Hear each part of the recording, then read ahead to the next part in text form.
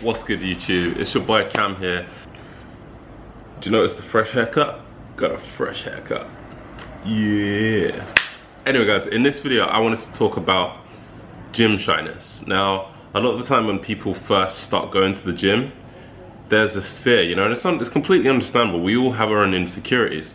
And, you know, going to the gym it's a fear for a lot of people for the first time, because you step into the gym, you know, you go in, you feel intimidated by these bigger guys or these bigger women who have, you know, big butts, nice waist. So these guys who have really broad shoulders, really big bodies, and you go in and you feel intimidated. But don't be.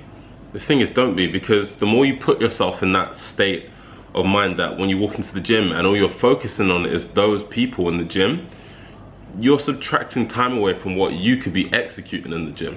So all the time you spend thinking about, oh, if I get this bench press wrong, or if it doesn't look right, people are gonna look at me. So what if anyone looks at you? So what? We all have to start somewhere.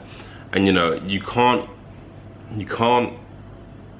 allow yourself to give in to those temptations of looking around at people to see if you're doing the movement, when you're doing movements wrong, or, you know, just staring at people, because that is super creepy. I've had that done to me, and don't do that. That is super weird.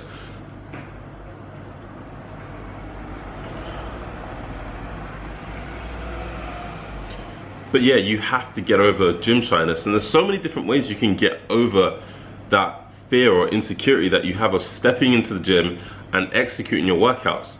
You know, me personally, I respect the guy who's seriously overweight, who's in the gym busting his ass. I respect that more than anyone else. Anyone else I see in the gym. I don't care if I'm standing next to a guy who's fucking 300 pounds of muscle, and then there's the guy next to him who's 300 pounds of fat, but that 300 pounds of fat guy is busting his ass.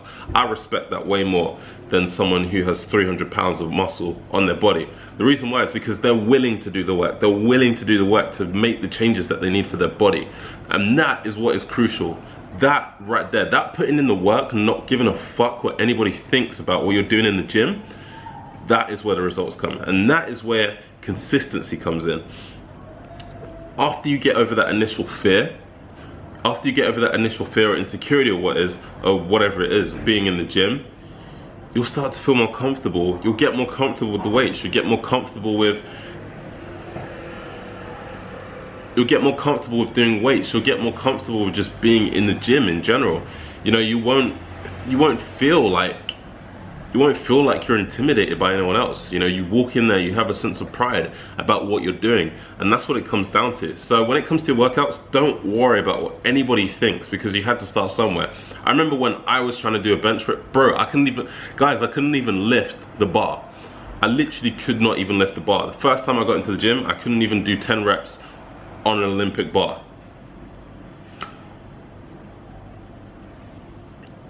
So seriously, all you gotta do is just stick with it. Stick with it, and I promise you that over time, you will feel better about yourself walking into the gym.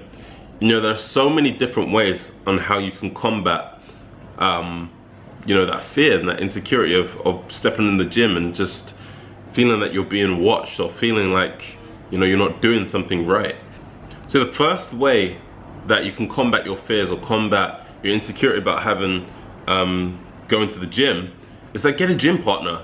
That's what I did for like the first couple of months. I went to the gym. You know, it makes you feel more comfortable. And, you know, if you've got someone there who you know and you trust and that you can work out with, you're not gonna care what that 300-pound dude or that woman with the great butt is gonna be doing in the gym. You're gonna be focused on you and focused on what you're doing with your friend. And for me, that is one of the biggest, for me, that is one of the biggest ways how you can overcome your fear. Is that if you feel comfortable with someone you can train with, then it's gonna help you stay consistent and get results. The second thing that's great about having a partner is that they also hold you accountable for not being at the gym. It's definitely gonna be harder to sit at home, watch Netflix, while your gym partner or your friend is at the gym busting their ass, and they call you up and say, hey, John, where are you?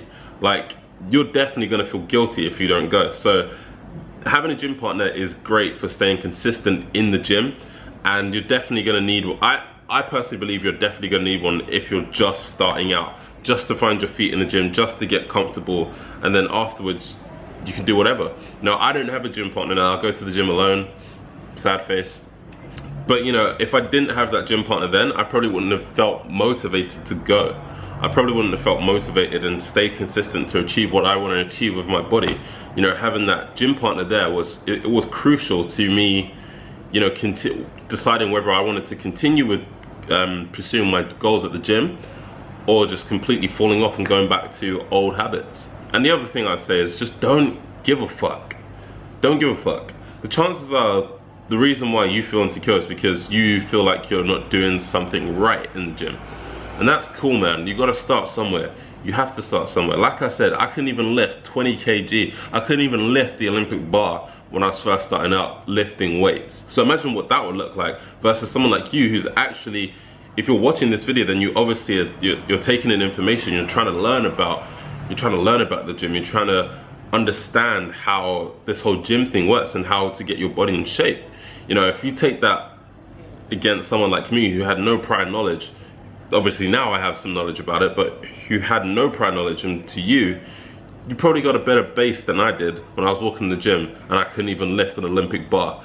So yeah, guys, you have to get over that gym shyness. Just stick with it. Trust me, just stick with it. And after like 3, 4, 5 months of being in the gym, you won't even think about anyone. Actually, people will actually start talking to you. The more you bust your ass in the gym, I'm not saying that you have to like fully bust your ass every time depending on what training routine you do, but the more you actually put in the work, the more you stay focused, you'll find that actually people start talking to you. That's what I found. I found like when I'm in the zone and on my own, people actually come up and talk to me like, hey, like, what exercise is that? Or like, how many sets do you do of that? Or whatever.